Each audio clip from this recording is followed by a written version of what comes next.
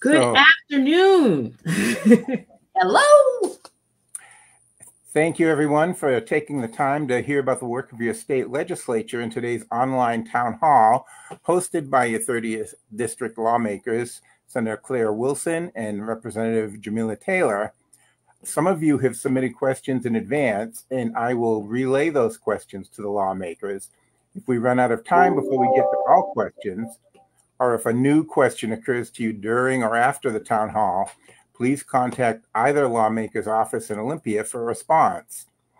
Also during this event, Mujer al Volunte will be providing live Spanish language interpretation at a local viewing party. So if our lawmakers sound as if they're talking a little more slowly than normal, it's to enable the interpreter to keep up in real time. We'll start in a moment with questions right after each lawmaker gives some brief opening remarks. I'll hand it over to you, Representative Taylor, to get us started. Thank you so much. Again, my name is Representative Jamila Taylor. I'm representing this wonderful district, the 30th district. I know that there's a lot of interested folks online who are watching from other districts. And so we're centered around Federal Way, Auburn, Pacific, Algona, parts of Des Moines, and really just essentially South King County. And I'm just honored to be here with our seatmate, the great Senator Claire Wilson. I currently serve as the chair of the Civil Rights and Judiciary Committee. So if you imagine the civil litigation type of cases and matters, those come before me: family law, probate, business contracts, those kinds of issues come before my particular committee. I also serve on the Human Services, Youth and Early Learning Committee. And lastly, I also serve on the Housing Committee. Outside of that work, I am serving as the chair of the Developmental and Disability Advocacy Caucus. It's a bicameral, so both House and Senate members, as well as bipartisan committee, where both Republicans and Democrats are working towards solutions to help our developmental disability community and their families and supports. And I will kick it over to Senator Wilson and for her introduction. Thanks so much, Rep. Taylor. And Senator Claire Wilson, proud senator of the 30th Legislative District. And this will be my 6th session in the Senate. So really feeling like I've got my feet on the ground, and I'm so absolutely humbled to have Rep. Taylor as my seatmate. I sit as chair of the Human Services Committee, and that covers all issues related to human services, related to child welfare, our juvenile justice system, as well as youth development, also corrections. And when I talk about corrections, it's everything outside of the judicial system. It's what I talk about is the climate and the culture of what happens not only inside our institutions and facilities, but also as individuals are reintegrating and coming back into our communities, the reentry side of things as well. I also sit as vice chair of Early Learning K-12 in the Senate. I sit on transportation, so wheels and planes and trains and boats are important to me, and ferries are too. And I also sit on Rules Committee, so have an opportunity to have a hand in bringing important bills to the floor so that we're able to vote on them and then get them through the system. So really proud to be here today. And I think both Rep. Taylor and I thought we would just kick things off talking a little bit about the initiatives that you may or may not have heard about. And there are 6 current initiatives that were brought forward that I know many individuals have been waiting to hear what the legislature was going to do in response to them. And so what you may have seen is communication, I believe, yesterday from leadership from both the House and the Senate, and wanted to share today with you all what we do know. So we will be doing hearings on the police pursuit initiative, on the state income tax initiative, and on the parental rights initiative. And those 3 hearings will happen on either the 27th of February or the 28th of February. And the details we'll know more in this coming week. So what that means is both the House and Senate committees that cover those areas will do a joint hearing where we'll have public comment on the initiatives, and then each chamber, the House and the Senate, will discuss those initiatives in their individual caucuses and determine how they will move them forward in an executive session in those committees, executive session, and then how they'll move forward on the floors based on how they come out of committee. The other three initiatives, the Climate Commitment Act, the Capital Gains Tax, and the Washington Long-Term Care Retirement Program, will not have hearings in the House or the Senate, which means they will go to a ballot for the vote of the people.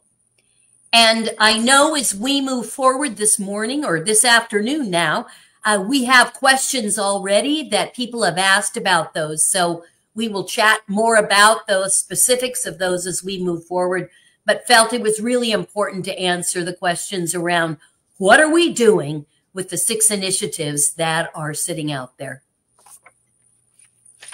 And so just to clarify, with the initiatives, whether they're getting a hearing or going straight to the ballot, there are certain things that we're able to do and certain things that we're not able to do.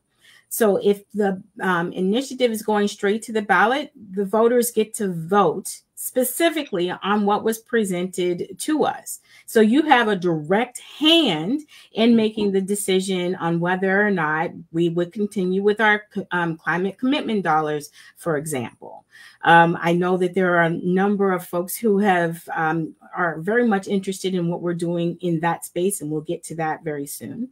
And those of you who are very much interested in what we're going to do in response to vehicle pursuits, we're going to have a hearing on that, and the procedures around that will be clarified down the road on what we can do in response to the hearing in executive action. So we don't have all of the detail today, but I assure you the legislature is addressing it, and both Senator Wilson and I have responded publicly to the inquiries that were on the news regarding the police pursuit questions out there, and we will continue to work with our colleagues and law enforcement on responses around vehicle pursuit. So I just want to make sure that we are clarifying where we are in the process. We are not ignoring the issue in any shape or form. We do have to work within the parameters of the procedures of the legislature. Okay, so now if we move to specific questions, Floyd of Auburn wants to know, what is your opinion on Senate Bill 5770, which would adjust the property tax cap? Well, I'll start because it was a Senate bill, and it was sponsored by Senator Peterson, and there was lots of confusion around this bill. The first thing I'll say is the bill did not move and will not be heard, and it did not move off the Senate floor, and it will not be heard in the House. And what it had to do was just removing an arbitrary 1% property tax cap and providing cities and individual municipalities the opportunity to raise that cap based on their constituencies. And many people thought it was automatically going to happen and everyone was going to be impacted. It did not raise the taxes. It just allowed, it was permissive. And it also, there was a lot of confusion. And so it just say straight out, it is not moving anywhere and you will not be impacted by 5770. And to clarify, 5770 was related to King County alone. Is that correct? Correct. Mm-hmm. Thank you, Rep. Taylor. And it was essentially in response by King County having a significant deficit in their budget, and finding solutions to help fill those gaps, as they've already made some cuts in staffing or planned cuts in staffing, yet there's still a big hole. And with their budget being more than 70% in public safety, we're all pretty significantly concerned about their ability to keep up with the public safety needs of King County. And it would allow flexibility, much more flexibility in their use of dollars, which again would allow them to cover some of those additional needs, as you're saying. Thanks. Mm-hmm. So Dave in Federal Way says thousands of dollars of merchandise are stolen from stores every day. Is there legislation to address this issue? I could jump in here. I have sponsored a proviso that would have partnerships between law enforcement and the retail authority, the retail merchants authority. So large organizations like Walmart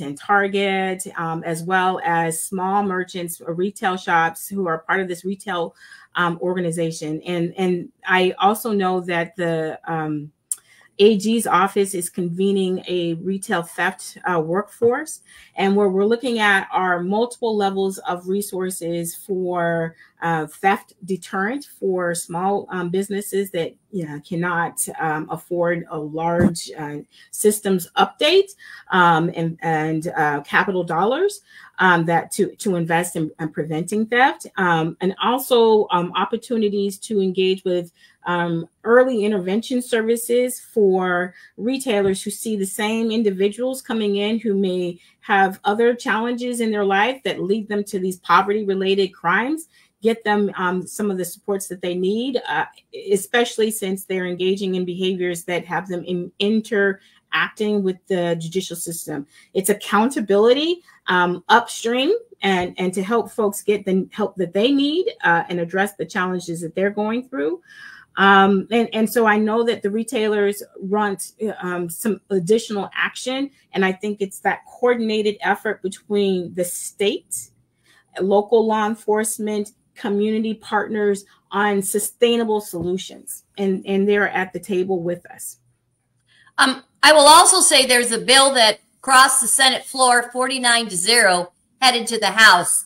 That's related to further defining the crime of organized retail theft, because we know that, again, is an issue. So you can look to that as well at Senate Bill 5160, and I'm certain that will make its way through the House as we come to the end of our opposite chamber hearings on bills.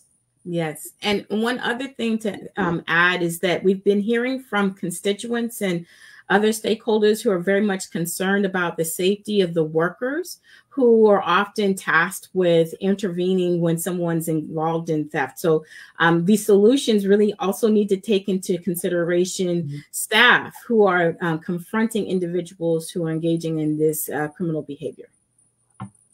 Great. And I wondered if one of you might want to just touch briefly on the difference between a proviso and a bill, just for some folks out there who might not know.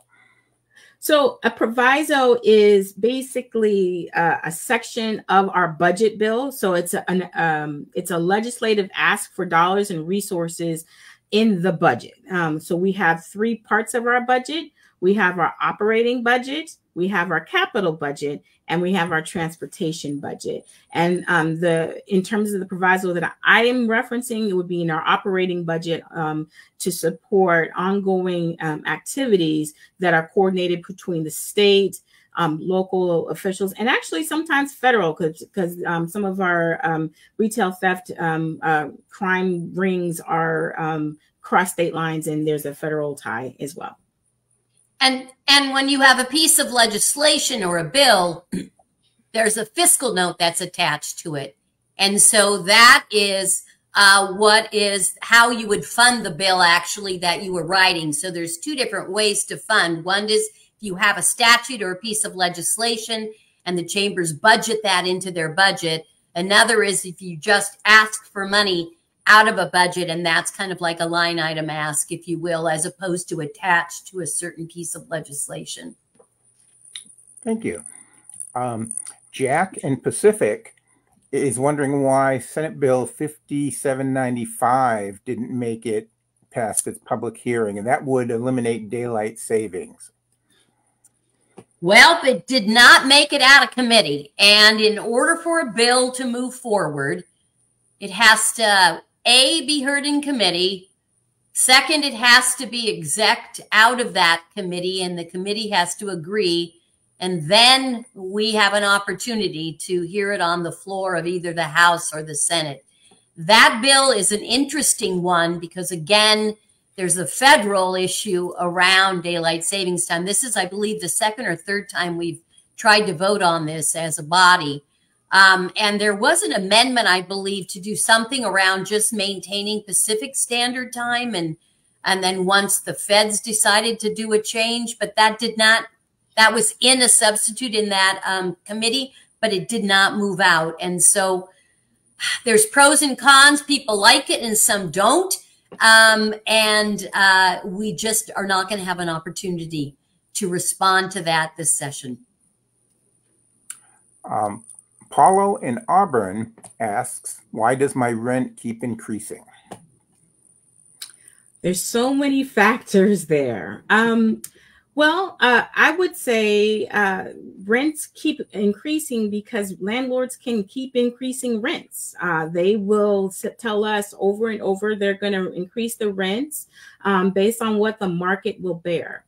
And what we're finding is that a lot of individuals aren't able to leave the rental market and purchase homes because they're so very expensive. And that constrains the options and the supply. So that means that there's more competition for fewer rental properties. And so that means that rents go up. I know that there is House Bill 2114, rent stabilization, to control those costs. Renters have told us over and over and that they need help, that some families are paying more than 50% of their income on rent. And it is incredibly expensive in this region to be able to have affordable housing and be able to work in the Seattle market. So we're addressing that through the rent stabilization bill, and we're hoping that the Senate will consider this piece of legislation as a way to support the swath of people who are not homeowners, that they're renters. And you know, if your rent keeps going up higher and higher, you will have less and less to save to purchase a home. And the cycle can continue if we don't do something about that right now. Okay, just to segue back for a second, since we were talking about some basic government, Eddie shot a question through that asks, who determines the need for a bill to be written and submitted by elected officials? Well, you know, that's such a good question. You all do. Many bills that I write and that I sponsor come from individuals who find me, call me, meet with me, email me, and either have an idea, have a challenge or a concern, or have an issue that they have not been able to address. And many bills that come out of the legislature come from groups of individuals who have come together and said, you know, this is important for us and this is an issue. The bills I do in early learning come from many, not only parents who are in our communities, but from individuals who are in that workforce. K-12 bills come many from scholars who have thoughts about the systems and how they are either working or not working. And many come from the agencies also who are working with constituents across the state and realize that there have been systems in place that are not meeting the needs of our communities and have never been put in place to help people out of them. And so many of the laws we do, I think, are trying to disrupt those kinds of systems and help people up and out, as opposed to keep people from being thriving, successful folks that we all want to be. Okay. Katrina in Auburn is wondering, what can you do to give unpaid caretakers financial relief if they get fired and don't qualify for Medicaid? Ooh, that's an interesting question. We need to have a meeting about that to really understand how you're in the world of unpaid caregiving. Sometimes you might qualify for paid caregiving depending on your circumstance. For example, if you have an adult child with developmental disabilities, you might be eligible to be paid as a caregiver.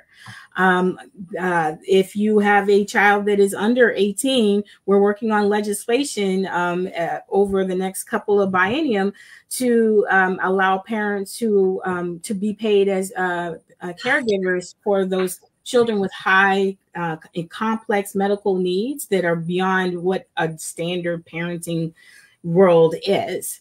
And so I think we could look at the context of what kind of caregiving you're giving. Sometimes families just didn't know that they have access to resources. And I think that our systems can do a better job of reaching our residents around how they can get the support that they need, especially in the caregiving world. In my work in human services, I do a lot of work with TANF, Temporary Aid for Needy Families, thinking a lot about how is it that we provide perhaps support for individuals before they have to go on state need, and are there ways that we can help support families to fill those gaps? We also have heard a number of bills on guaranteed basic income. And again, until we have a living wage and a base wage, people struggle every single day. And again, every individual situation is a little different. So yours, again, it's worthy of a conversation. As Rep. Taylor said, would love to follow up. But both of us have a deep interest in making sure that individuals have what they need and need what they have. And I think, really supporting and finding out if there are gaps we don't know about. That's our job, to help figure out how we fill those needs. So would love to, again, have more conversation around that and find out a little bit more about the particular situation. On a personal note, I know what it's like to leave the job market to do unpaid caregiving. Well, first thing I will say is that it's not my gift. So anyone who does this, you are doing God's work on a full-time basis. I also say that there are a lot of families where individuals do come out of the job market to do that. We care deeply about our family members and want the very best service and best options. And it is something that's so complex that you just can't work full time and be able to care for your spouse who may have, challenges with cancer, or may not be able, you have an adult child with developmental disabilities, or other circumstances that lead you into the world that you never expected because of trauma or an accident and things like that. So these are why I know that Senator Claire Wilson and I are so passionate about the safety net, because life happens and life changes in an instant. Jeff in Des Moines and Melissa in Federal Way have had similar questions, and they're worried about public safety with the rise in gun violence and criminal activity, and say they don't feel safe. And they're asking, would you say gun safety or police reform legislation has made an impact? I think there's opportunity for us to invest in community. I will tell you, part of my life's work has been youth violence prevention and getting kids into services and youth development programs and jobs. It's about getting our families and community members into the resources that they need. As things get tighter and tighter in community, we really need to respond to what really gets people out of those systems. And so my belief is that we need to invest more in community, also being very targeted around how our public safety dollars are spent. There are things in terms of technology that our local police departments could be investing in terms of, reducing the risk of high-speed pursuits. That would be great. It would be great if we invested more in youth jobs.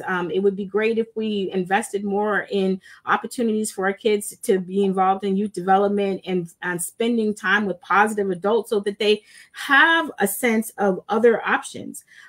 We really need to look at what is driving our young people in particular. They're not the only ones engaged in things that are unsafe for our community, but what are driving them into those activities that we can intervene and ensure that they have the resources. I know those resources work because one of the best metrics is when a young person says to me, I completed this apprenticeship program, what's next? What can I do next?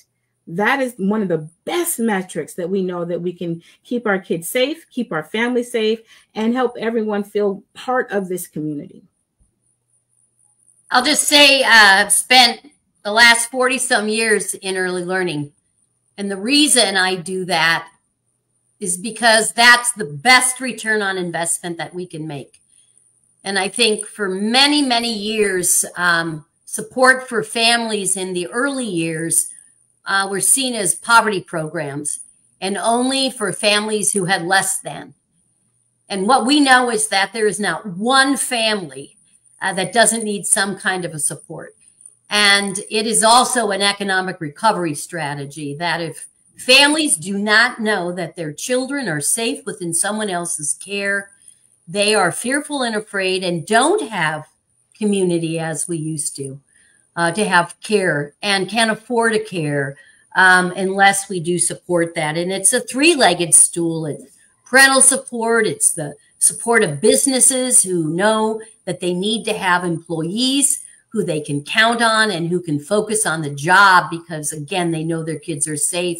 And then it's also around what state role and what we play. And again, I'm going to throw out here the cap gains tax because one of the issues around that is that what has created our opportunity in the state to provide some stability in our funding for care for our children. And if that goes away, we lose that huge investment. I was able to do Fair Start for Kids Act in 2021. It was the largest investment that we've ever made historically in this state and is the way that we can help support families early and often. Again, I work in the youth development space. I work in the juvenile justice space. But I'll also say, as we think about juveniles, the county plays a huge role in the system because in the juvenile rehabilitation system in the state, the opportunity to work with young people comes after they've been convicted of crimes and then are placed often in a state, whether it's Echo Glen or Green Hill. But there are a number of opportunities before that, whether through human services, through the child welfare system, through our school systems, through our community programs before and after school, where we can provide supports for young people so their hearts and minds are kept busy and they understand that they're valued and valuable and worthy of the investment. So I will continue to do that work.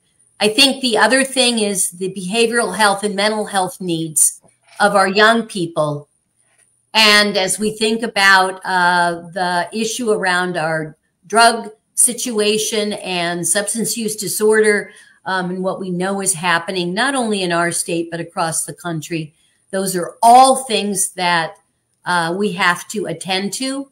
And I say humans cost money, lots and lots of money. And this is something we've got to invest in order to move us forward as a community.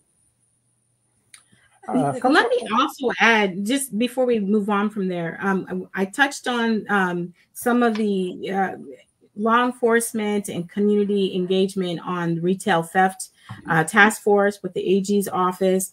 I know that we've convened the catalytic converter task force, and we've seen dramatic shifts there. I know that in terms of the cannabis stores are asking for federal recognition so they can use banking systems instead of keeping cash on hand.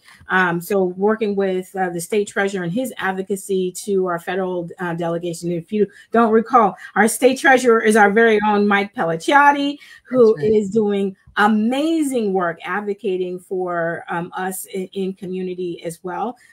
Also helping you get your dollars back into your pocket with unclaimed property. So sometimes it's not as sexy when we're talking about the treasurer's work, but he's working on behalf of us as well on these things that are interconnected.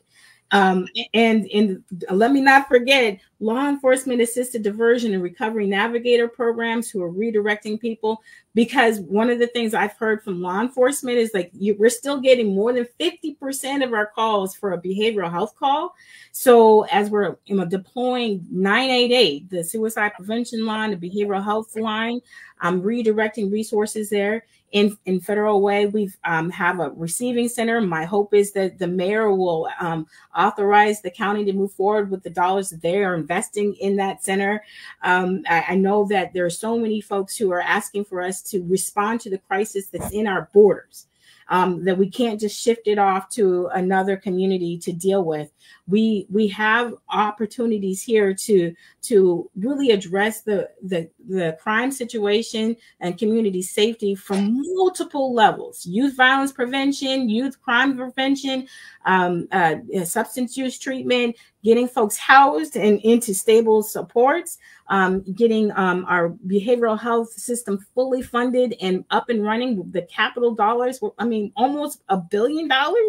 It takes a lot of time to spend $1 billion in the right places all over the community and ensure that we are continuing to respond to the community as they are asking us to take action. So I'm asking you to bear with us as we deploy those resources as the community is asking for them.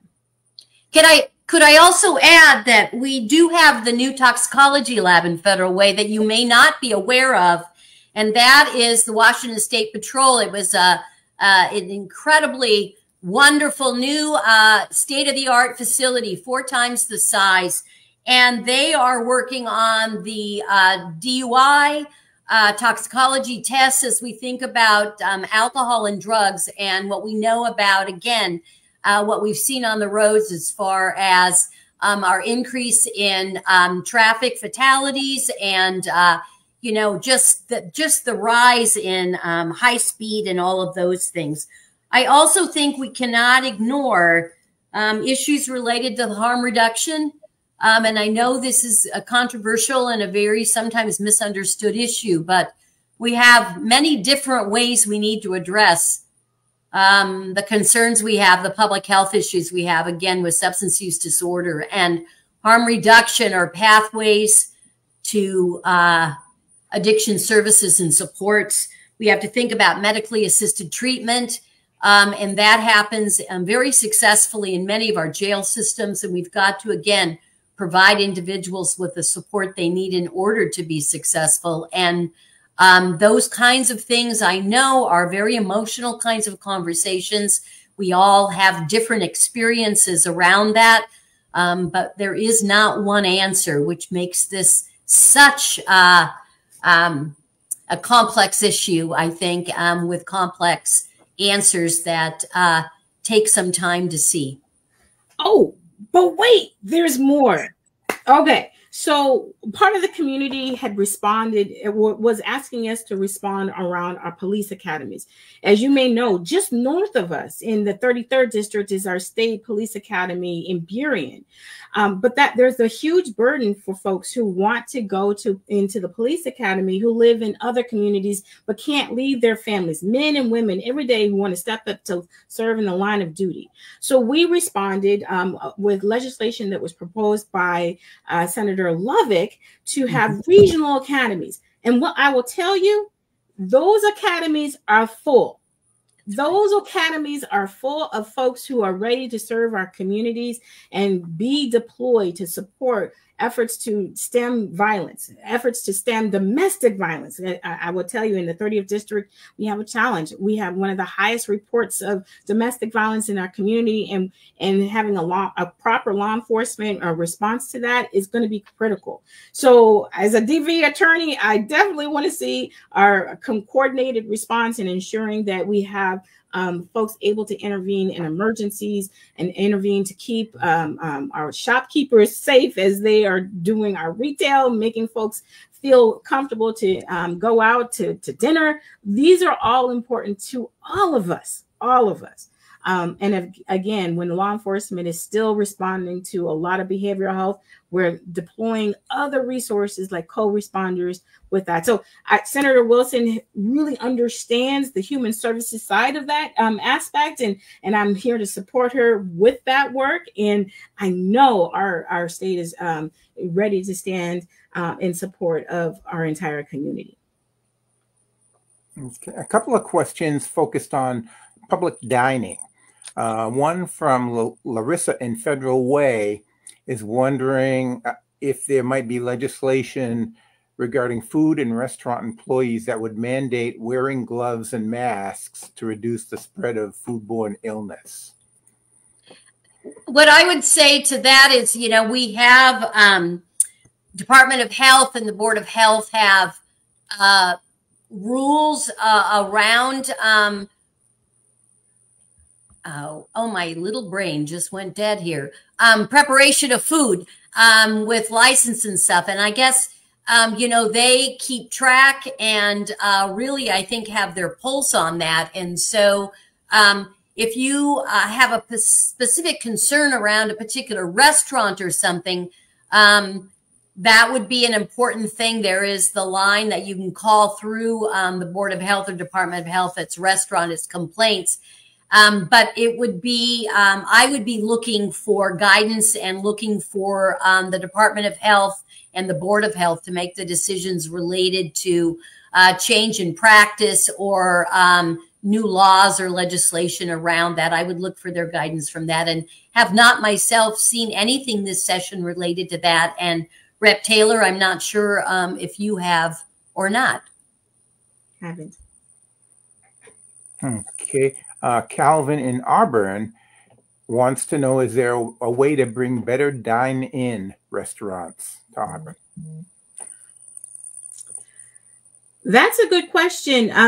I think that is definitely a local partnership that we could have with our Chamber of Commerce, our city officials. I know that I've heard from business leaders that there's a significant concern around permitting and the timelines on that.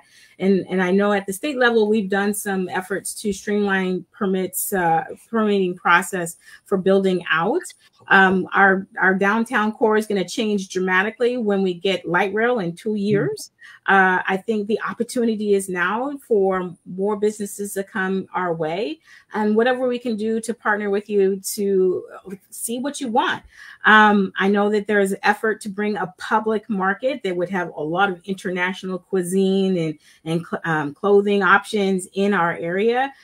So I am very much interested in partnering with local leaders to bring more retail opportunities into our area. And I, quite frankly, I like shopping here. I'd rather shop here than drive all the way up to Seattle. So, let's make this place a fun place to shop, to go out to dinner, to see a show. This is a great place to live. And I would add, I'm not going to, we cannot forget the pandemic.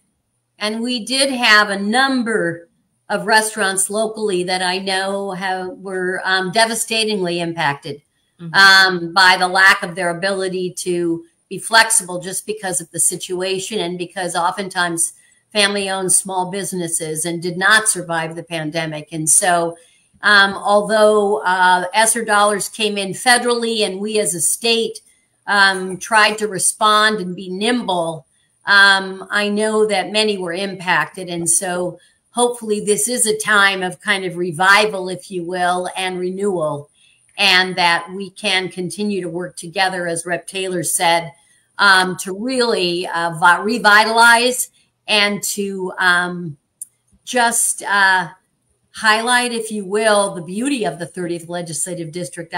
I really don't know if people that don't live here know that we are a beautiful place and space, and would love to have people come spend their money here. And as a resident here, I'd like to spend my time here as well. So let's continue this conversation, and also, you know, think about how we bring dollars in and how we think about building community, and that's housing, and that is bringing in options for people, whether you're condos or whether you live in an apartment or whether you live in a home.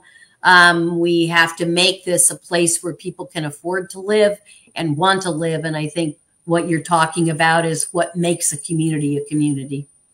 Well, right. And didn't you sponsor some walkability projects in the transportation budget? I mean, well, I'm all about safe routes to schools. I'm all about pedestrian safety. I'm all about sidewalks. Those are all the things, you know, that we need to consider. And I'll just say, where there was a little sweet bill this session, people didn't really, I think they either really loved it or they hated it. And it was about crossing without a crosswalk. And when we think about pedestrian safety, it was also important to think about who our community is. And I live in an unincorporated Auburn. And there are many places and spaces in our community where we don't necessarily have sidewalks. And so as we think about how we make our how we make our spaces safe, we also have to consider the different environments and how we do that. So yes, walkable communities, safe communities, multimodal communities are incredibly important as well. Yeah, one of the things I've heard over and over is that our public transportation is just not the same, is not as robust as it is up in Seattle, and that we need those investments. So as folks are looking to come east-west to light rail, we're going to see routes change down here in South King County, and we're going to have more flexibility. Also, when we're talking about CCA dollars, I got to go there. You know, I'm hearing folks say, well, we need more places to charge our EVs. And so, like, I've seen the transformation in the downtown core where you can charge your Tesla and your other EV vehicles. I'm in the market to buy a new vehicle, and that is a question I have, is like, where can I charge my EVs? And I know that our local mayor has also, and I say our, you know, because Federal Way is here. The mayor has submitted a request for EV chargers at the center, the community center. So there will be opportunities for us to continue to participate in things that keep our environment safe here in the community.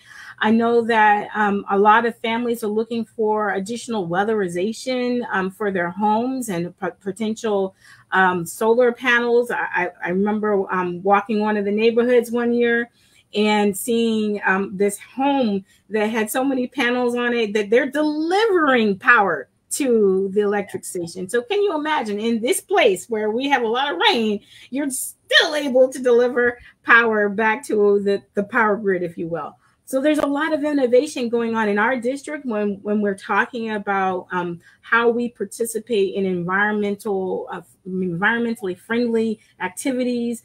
You know, my hope is that we'll get electric school buses. I think that's something that might be in your purview on transportation at some point. But like that will be great, because I know I used to get really sick when I was on the school bus with those fumes and everything. And if we can move towards electric school buses, that's something. These are buses that are built in Washington State for Washingtonians. We got to do something like that. So I just want to take a step back and say CCA is the Climate Commitment Act. And so I want to make sure folks know that. And I want to add a bit. And as a Girl Scout all my life, one of the other pieces of the Climate Commitment Act, that's something that Rep. Taylor and I have in common. We also have to think about how we're protecting, you know, our forests and our rivers and our urban trees, the watersheds and all of the green spaces. And, you know, you've seen some of those things as we think about Camp Kilworth, which is now the Kilworth Educational and Environmental Preserve. Really incredible partnership between strong community, between the Y, between Forterra, Puyallup Tribal Nation. Those things are incredibly important, as well as we think about the Seaport Alliance that is working between the Port of Seattle and Port of Tacoma, and how we're looking at restoration and mitigation of harm that's been done before, and how we're working with salmon and working with our tribal partners, again, to make sure that these are green and clean spaces, and also creating new jobs around clean manufacturing sectors and also clean energy. So all of these things just critically important. And clean air. I mean, yes, we're in the pathway of our airport, and so those particulates are really important for us to make sure that our children, everyone is has clean air. And as we're looking at the air filters in our schools, how we're converting over, those are things that are on our mind to ensure, again, our children are healthy and safe. And these are things that constituents come to us over and over and over and over. I don't know that you can live in South King County and not hear about the issues around the airport, literally and figuratively. But, you know, working in partnership with the 33rd District legislators, as well as our neighbors on the 47th in South King County, around clean air initiatives for our families here. A perhaps somewhat related public health question comes from Mike, who lives in Federal Way but works in Seattle and would like to be able to use his bike to commute, but has trouble finding a safe route between Federal Way and the interurban trail. He says the few available routes include high-speed arterials and narrow winding roads with poor visibility. Is there anything being done that would improve this? You know, what I can say from a transportation perspective is we have a very large multimodal caucus, and really looking at how across our transportation space we think about all types, 2 wheels, 4 wheels, 3 wheels, trains, planes, bikes, ferries, all of those things. And so very strong advocacy, also groups from the outside, as we think about, again, Climate Commitment Act, which is going to allow us to do much more in this space as we think about how we're creating those opportunities.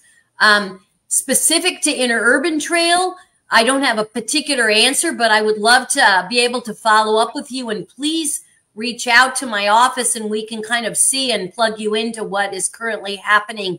Rep. Taylor may have more thoughts on that or more info, but again, lots of things happening in those spaces and places with our neighbors, but also with our community nonprofits and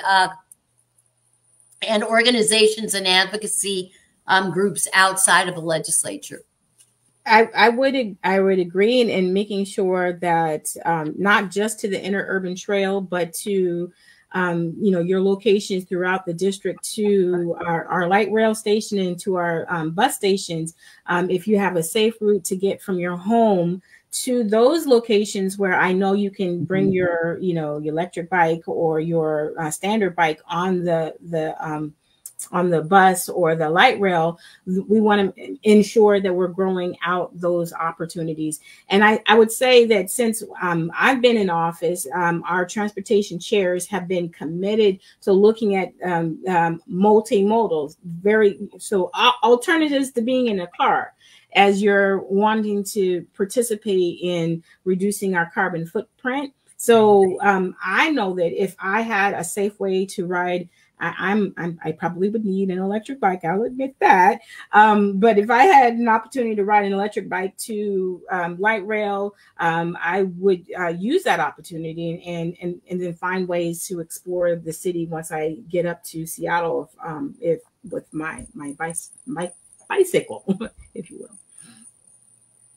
will. Richard, also in Federal Way, wants to know the legislative status of state acquisition of the former Weyerhaeuser corporate headquarters site hopefully to maintain a balance of economic development, open space, and environmental protection. You know, what I can say is that, you know, the property in total is owned by IRG, which is a real estate development corporation. And I had a planning grant the session before last to think about what potentially we might be able to do with the landmark Weyerhaeuser building.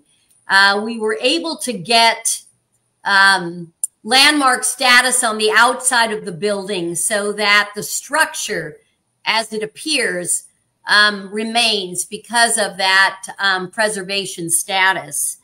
But also had done some work to try to figure out what it would take on the inside to renovate, because there needs to be renovation and I think abatement of some other things there. And so Department of Enterprise Services, which is the state's purviewer, I guess, and the one that it makes the determination around buildings and capital acquisitions, did their due diligence and made a determination that the costs of renovation did not outweigh and was not a good investment for the state to make.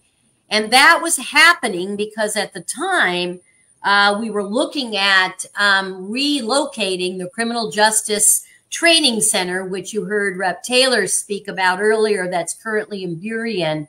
And we're doing some conversations around co-location, the Criminal Justice Training Center in that building and in a piece of potential property, but that did not happen. And so the other piece of it is what I understand is that IRG is also very interested in the land itself, not necessarily that building. But it is not in the hands of anyone other than IRG. And at a place right now where any negotiations or any conversation really has to happen with them, and that's kind of where where things are at. Clearly. So the private sector is really the private sector is really like involved in it. It's not like they've given up on us.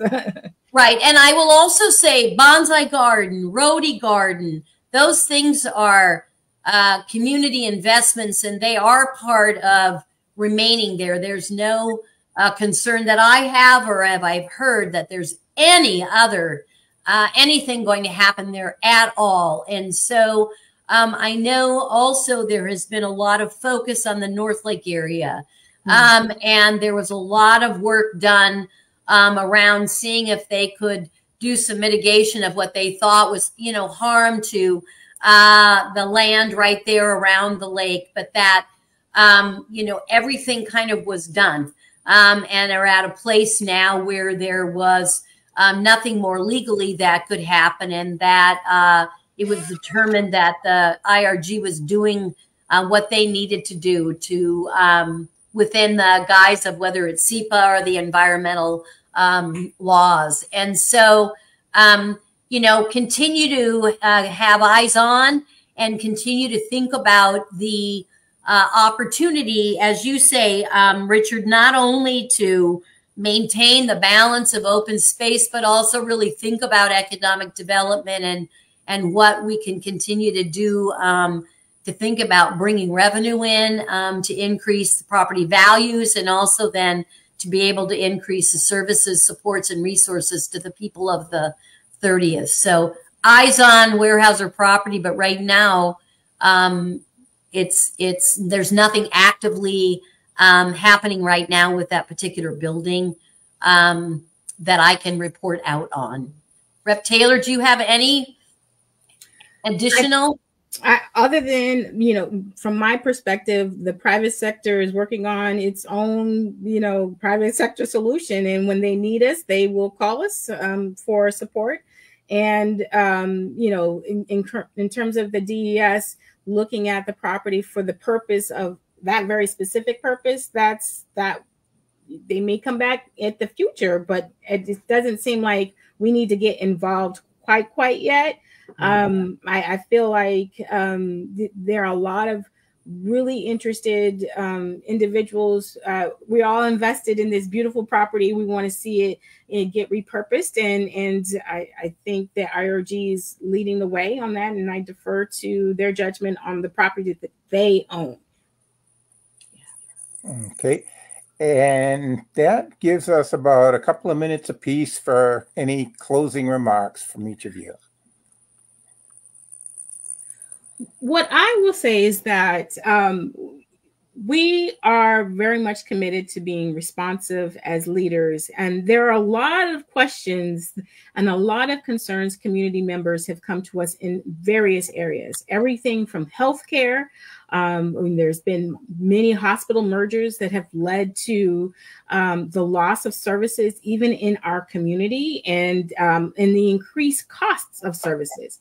And when I hear from constituents saying, I'm not sure if I'm going to be able to pay for my medicine and rent, I'm taking that very, very seriously. Of course, you've heard concerns about rental costs and housing. We will continue to address that. We have heard from residents around what is our response in the behavioral health world and what is our response in public safety. And there are things that are best handled on statewide solutions so that we're not creating an island unto ourselves.